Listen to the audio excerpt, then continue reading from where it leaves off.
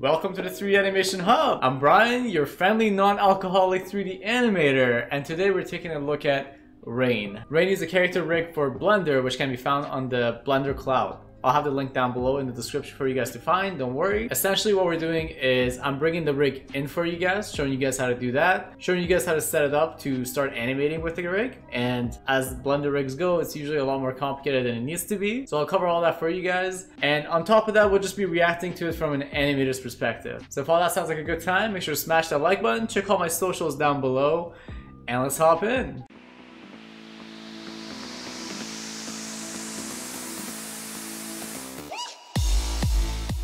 Okay, so just a little reminder, we're hopping in right now, and I'm assuming you guys know the basics of 3D animation in Blender. If you don't, if you're a Maya user, or if you're not familiar with 3D programs at all, I've got a video for you. So go check that out. I'll have the link up there for you guys somewhere. You can click, it'll be in the description as well. So go check that out. Come back to this once you've watched that entire thing, because I cover everything you need to know if it's your first time stepping into Blender. And before we start, if at any point you like what I'm saying or you appreciate the content, you can show that appreciation by smashing the schnitzel hazard kick out of that like button. All right, let's hop in. So what I have here is my directory to my Rain rig, which again, I'll have the link for you guys in the description to download.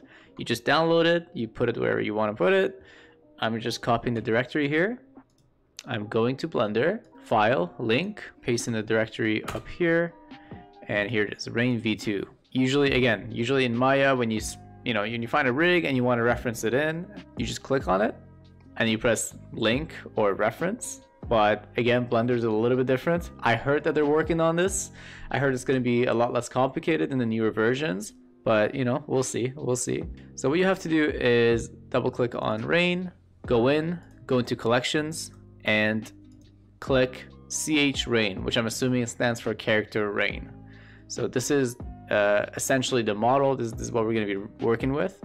I'm going to bring this in, I'm going to link it, and I'm just going to delete this cube right here. We don't need that. As you guys can see, there aren't any textures there, but we'll fix that, don't worry. So there she is in the outliner right there. And another thing you guys might notice is that there is no controllers on her. So what we have to do is we have to select her and create a proxy. So once you have her selected, go to Object, Relations, Make Proxy, and this essentially links the character with the rig that the character has. So we're gonna go ahead and click on Rig-Rain. And there we go. Now we have her rig. And again, if you're new to Blender, this is where you're gonna realize that you can't actually, even when you click on the rig, you can't actually, move any individual controllers. So what you have to do is either go up here, change it from object mode to pose mode once you have the rig selected, or another thing I do is I press Control Tab, and that changes it from object mode to pose mode. So now we can start moving her around. There we go. And then again, Control Tab changes it back to object mode. You can't move it. That's just a fast way to go in and out of different characters if you have multiple characters on set. The first thing I notice is that we got both IK controls up here and we got FK controls up here, and I don't know which is which. And let's see if FK does anything. FK doesn't do anything. So it's an IK, but we still have FK controllers. Another thing is that there's no face controllers here, and we're gonna fix all that. So what I want you to do is first save the file. So I'm gonna save this into my desktop. Let's say rig test _ rain, save Blender file. And now I'm going to File, Revert, and then click Revert again. And it asks you if you want to run the script, and I'm gonna say allow execution. And now we have our skin, and on top of that, when we press N, now we have this cloud tab. And with this cloud tab, we get all the controllers for Rain. And you can even, wow, you can even change the skin tone. Let's see what this does. Oh, that's cool. You can just you can change her skin tone as well. This is super customizable. That's awesome. Okay, so we're just gonna make our way all the way down from the top. Gonna walk you guys through exactly what all these controllers mean and what they do. But first, I need a sip of my mimosa orange juice, my orange juice. All right, I swear I love my job. Okay, first thing we got, dummy eyes. All I can see that do is just take the texture away. Eye darts, that just seems to be a reflection on the eyes. Mask arm, that's awesome. Mask leg. One thing that helps when you're animating something is when you want to sell the action with the body alone and, you know, not the limbs, not the head, not the mouth. The same is true with lip sync. When you want to sell lip sync, when you want to sell an action that, you know, that has lip sync, you want to sell it with the body first, with the body movements and just gestures and stuff. And then you can add the lip sync as like a secondary on top of that. So for this, when you're animating maybe like body mechanics, it's super cool that you could actually hide the arms. So when you're animating just the legs and the body, you don't have to focus on what the arms are going to be doing. You can add that after. So it's just super cool that this rig allows you to do that. And same when it's an upper body action, you could just turn off the legs. That's pretty awesome. I personally haven't had a rig that could do that. Usually in Maya, I have to go and make a layer myself and try and like hide those geo, but it's super cool that the picker that comes with this character lets you do that. Next, we got ponytail. So you can hide the ponytail, you can hide the extra hair strand if you're just trying to go for like a basic animation, you don't want too many controllers. The scarf, you can hide that too. That's awesome. And so the layer, this is where you can show and hide different layers, be it FK or IK. Okay, so here we can hide the IK. Now we just see the FK controllers, which is what we want. Just gonna drag this out a little bit more so we can read everything. All right, so here we have the option to turn stretch on. Let's check these out. Oh, that's awesome. So we get, I just pressed the Shift Z to go into wireframe mode, and those circular things, these things are all the stretch options that the character has, which is honestly amazing. Oh my god, this is this is probably like, this is pretty on par with some of the top tier rigs in Maya. I'm loving this so far. Okay, so we have stretch, we have FK, IK, we can turn on the face primary, so that brings up all the controllers on the face because those weren't there before. Let's see what sort of actions we can make here. Press the period on the number pad to focus on its controller. This seems to be the jaw, so let me go to items. Yeah, so this seems to be the jaw, and so, you know, it's moving a lot more than I want it to move, so I'm gonna hold shift, and now it's moving a lot slower. That's cool, that's nice. Let's check out some of these tweakers. We got the rest of the face being affected by it as well. That's fantastic. It's a little nose controller. This is really great stuff. I'm loving this right now. I might make a demo reel piece with this. This is great. Okay, so we got, before I geek out, we got face primaries, we got face secondaries. What does that give us? Ooh, with this we get squash and stretch on the top half, on the bottom half. Oh my god, you can slide on and off the entire face. That's crazy. Okay, we don't need that. We're not going to be using that.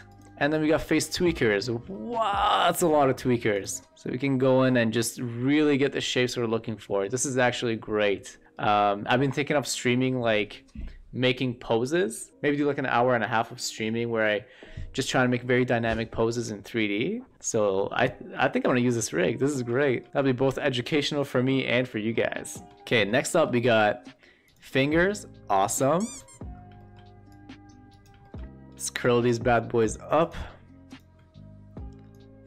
Okay, so if you guys notice, I try to curl all the fingers. I have all the controllers selected, but what happens is it rotates from the origin, the very first key I selected. You can fix this by going to this little chain and then changing it to individual origins. And now when I do that, it starts rotating all of the controllers at the same time. And now we can curl these bad boys. Do we have any curl options here? So I'm clicking on the FK properties. No. This thing. Oh, that's just the squash. Whoa. Okay, so that's fingers. Next up, we can turn on the hair controllers, and they come with a squash and stretch too. That's awesome. The clothes, the scarf has controllers as well. That's great. I'm gonna turn these off for now. Okay, so next up, we got the FK IK switches. Here, I think we can switch the spine to FK and IK. Here we can individually select each arm. So for example, I can bring so right now this controller does nothing. And if I bring the right arm down, this controller should start affecting the left arm, or sorry, the right arm. And the same for the legs, you can turn FK and IK on here by dragging this. And of course, just like everything else in Blender, you can set keys on this. So you just right click here and then insert key. and it'll set a key for you. You can go to the frame 10 and then bring this all the way up and I'll set another key. Okay, we're scrolling down a little bit more. We got IK stretch for arms, legs, and spine. Self-explanatory. I'm guessing it just turns on the stretch. So for example, if I drag this arm out, we see that the arm stretch is on. If I reduce the arm stretch, that means our arm won't stretch anymore and it'll just reach its maximum capacity of like stretching. Okay, so we got the eye controllers here. Yeah, that looks pretty good. And we got sticky eyelids. So this is when the eyelids actually follow the eye controller. This will help create some more realism when you're animating. So we have a scroller for that. Now if you guys can see, the eyelids are actually moving up and down with the eye. Sticky eye socket. Ooh, what does this do? Okay, so we got more movement in the eye area now with the eye socket on. And here we got eye target, which I'm assuming is where we would want the eye controller to stick to. So for example, here you can switch it to head. And so when you move the head, the eye socket should move with it. Or sorry, rather the eye controller should move with it. But you can switch this to root, and now when you move the head, there shouldn't be any movement on the eye socket, and the eye tries to stay in the same location. That's also pretty freaking cool. There's so many controllers here. This is everything you'd want in a rig right here. I don't know what else you would want. I mean, look at all these little controllers you get on the face. You can control everything. You can get as detailed as you possibly want. And on top of that, it's super customizable. It's super customizable. It's super customizable. So it's super customizable, where you can change the clothing color as your heart contents. Let's dive into olive-haired girls. My girlfriend has olive hair, just for reference. If I chose another color, she would have my head. Let's say our character hasn't brushed their teeth in 3 years. Or they're Brit. I'm kidding.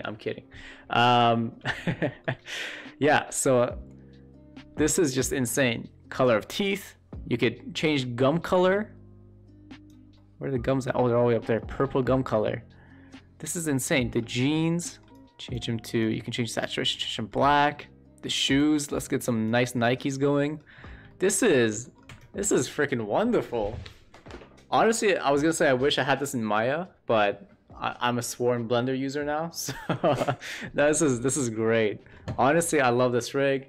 I'll have the link that down below to where you can download it. I'm sure they have some sort of support button, so just make sure to support the creators because this rig is bomb. Oh my god. And I think that's about it. I'm definitely gonna be, so again, follow me on my socials. I'm definitely gonna be streaming soon. I'm thinking of doing poses for about an hour and a half. I'll probably start that off in YouTube and then switch over to Twitch. Follow me on Instagram. I update there more frequently. And I just want to give a huge thank you to my beautiful Patreons. Thank you guys so much for your continuous support of the channel. You can also help the channel out by going down below, clicking on the Patreon link, and you can get 2 months of free membership for Skillshare, where you can learn from thousands of different artists, me included. I have my Gumroad lesson up on Skillshare as well. If you click the link down below, you get 2 months for free. Go check that out. With all that out of the way, happy animating, and I will see you guys in the next video.